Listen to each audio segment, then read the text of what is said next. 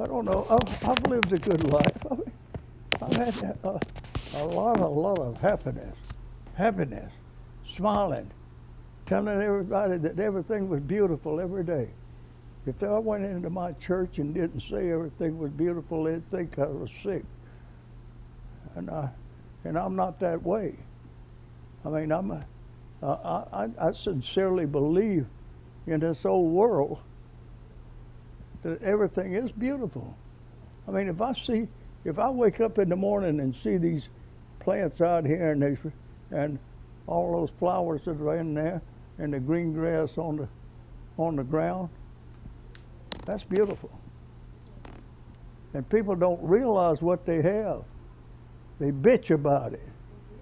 And then nowadays, I am so upset that the things we did and the things we fought for and the boys that died for it, it's all gone down the drain.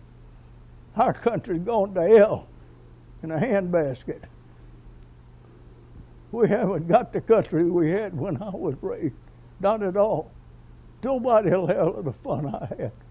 Nobody will have the opportunity I had. It's just not the same. That's not what our boys, that's not what they died for.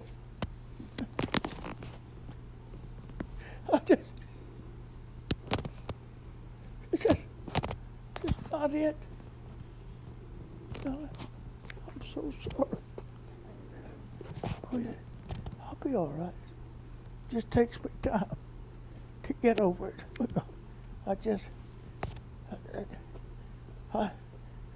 Why me? See, sitting here like this, see, all this going on.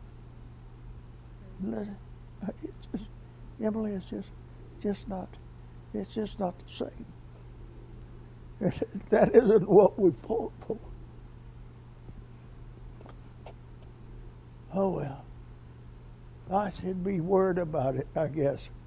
I'm 100 years old, they say.